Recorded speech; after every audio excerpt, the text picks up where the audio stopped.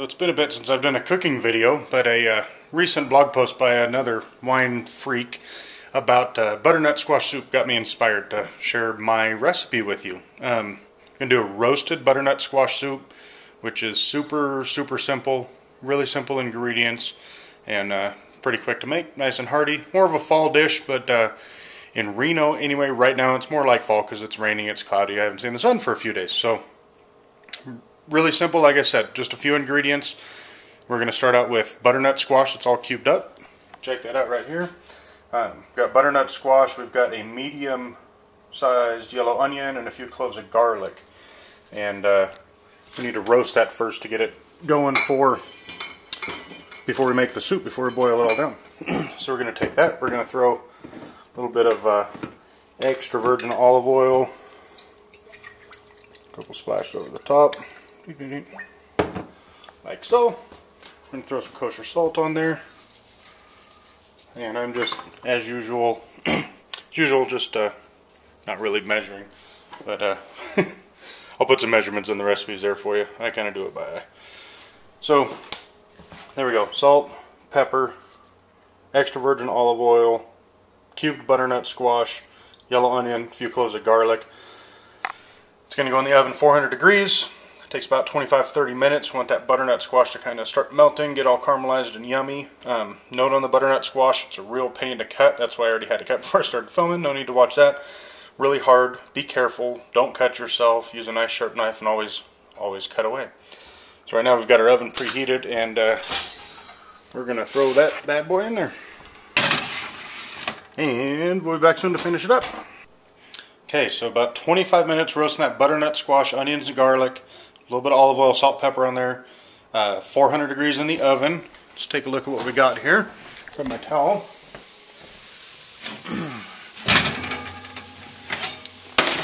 So you can see, I don't drop it, nice and caramelized, getting nice and dark brown there. It's going to give us a lot of the sweetness that we want to get out of that butternut squash. So, set the camera up over here, and we're going to get it in the pot and get it cooking. First of all, get a nice big pot. One diced up carrot, going to add some a little bit more sweetness, a little heartier vegetable flavor to it. We got our seasoning mixture here, and that is ground thyme, white pepper, a little bit of cayenne, a little bit of nutmeg, a little bit of allspice, and kosher salt. And of course in the recipe we're going to have the amounts there for you. And I'm going to take all that good butternut squash, we're going to kind of scrape it off here. It's going to go right into the pot.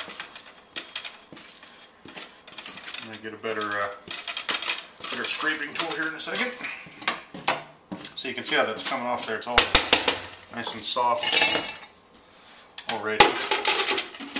And make sure we get as much of those juicy bits off there as we can.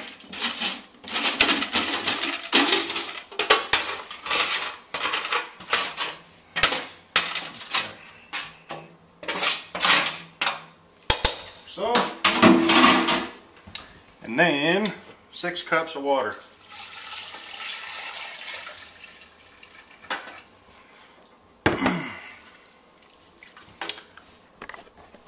So what that's going to look like now, we've got basically all of our ingredients. We're going to finish up with a little bit of seasoning adjustment, of course, at the end.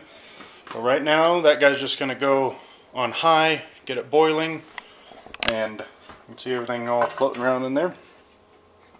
And like I said, we're going to throw that on high, and we're just going to let that sit there, simmer, and cook down.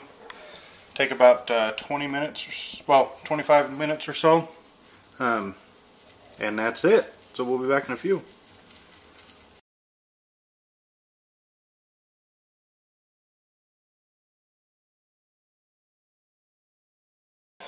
Alright, we've let that soup cook down for a little bit, about 25 minutes. Just gave a little taste test. It's got all that good squash flavors. So we're going to turn the heat down a little bit, about to medium. And we're going to add a little bit of half and half to it. We're going to let it chilled just a little bit, or calm down, not boiling so hard.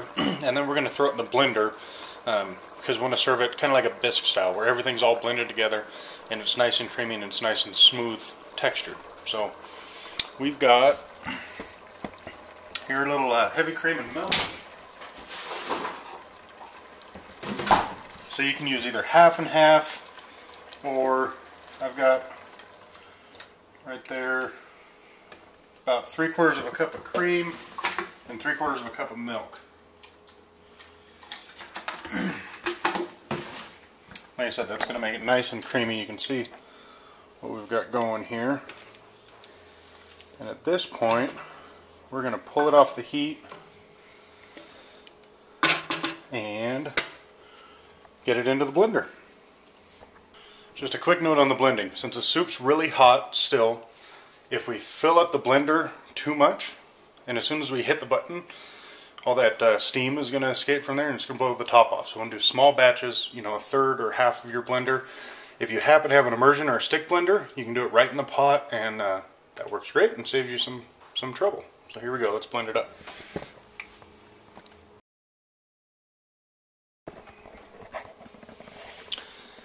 Alright, it's all blended up now. See, it's all nice and creamy and just as thick as we want it. We want it nice and thick, should coat the spoon just like so. So now we've got that back over medium heat, and we're going to let it come to a simmer, just basically to heat through, and then we're going to go ahead and we're going to dish it up. We're going to top it with a little creme fraiche, a little fresh tarragon right after we adjust the seasonings, and there you go. Recipe here will serve 4 people for as a meal, as a lunch or something, with a little bread or a salad, and about 6 or 8 people as a starter. Okay, so it came to a simmer. It's nice and warm now. Tasted it, added a little bit more salt. I like salt, so it's a touch light in the recipe, but taste it before you serve it. And we're basically just going to scoop that up right now here into our bowl. Try not to make a mess with the drips.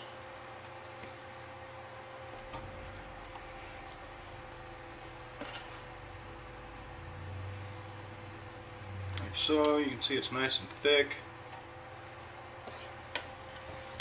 And then we're going to take a nice big spoonful of creme fraiche right on top. Kind of float that right there in the middle. A little bit of chopped fresh tarragon across the top. And there it is. That's our roasted butternut squash bisque, or butternut squash soup.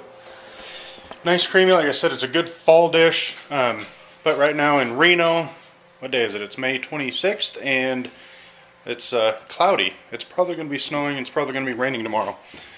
And as I said earlier, the inspiration for cooking this dish and sharing it with you was a post I read on a Wine Freak's blog about his butternut squash soup, and asked about a pairing, and I said it would go well with Zen. He asked me why. So tonight we're going to do this with a little Holly Zinfandel from the Ponzo Vineyard, Russian River Valley, Sonoma County. Up there in Sonoma, they put a little bit of Petite Sirah in it to add just a little bit of spice, and I think that the spice from the Zen is going to pair well with the sweetness of the bisque. So that's it. Give it a shot. Let me know what you think. Once again, recipe is written up on the blog there, so you can print it out and comment here. Give me a video back, take some pictures, whatever. Let me know how it turns out. See ya.